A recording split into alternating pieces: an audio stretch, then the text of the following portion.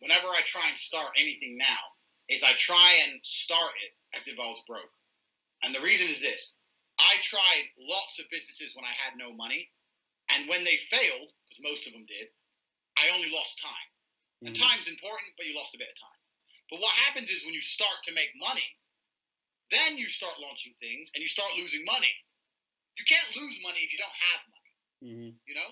So when I was successful with my first business, I started with no money. Now if someone comes to me and goes, I want to start a business, I say, okay, how can we do it for €0? Zero. Oh, but we can't. There must be a way. Find a way. Or as little as possible. And the way I do that because I believe many good ideas will find a way to float themselves. If I start a coffee shop, and it's going to be a successful coffee shop, and I start it on bare minimum money, after a month, I should have made enough money to pay for the rent. Sure. If I start a coffee shop, but I need to put in $100,000 to keep it open, then what? Then what am I doing? So my view of business now is very much like I get a lot of people who come to me and they say, "Oh, Tate, we need this much money for this much money for this." I'm like, look, if it's a good idea, we don't need any money. If it's really a good idea, or fair enough, you might have to rent a premises or something. But you know where I'm coming from. I think a lot of people, especially, I think business is not dangerous when you're broke because you have nothing to lose. Business is dangerous when you're in the middle and you can lose all the progress you've made. Yeah. And this is where the mistakes come in. So, I mean, I'm not super wealthy or anything, but now I'm at a point where I try and say, yeah, I'll start anything, but I'm super reluctant to put my money into something. I'll try hard, you know, or I'll do just enough of what it takes.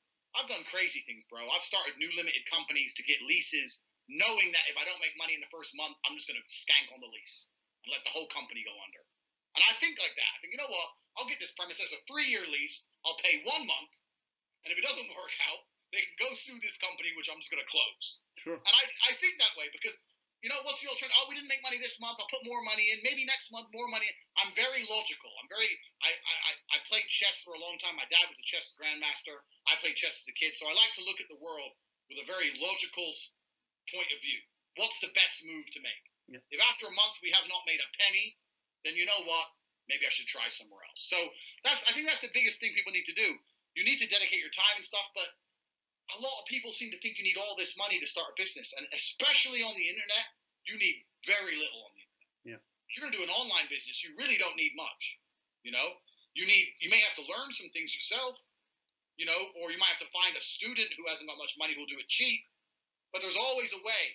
So I get hit up every day. Oh, Tate, I want to do this, and if I had 50 grand, I could do this. I'm like, bro, if you had 50 grand, you wouldn't need to do that. It's just chill.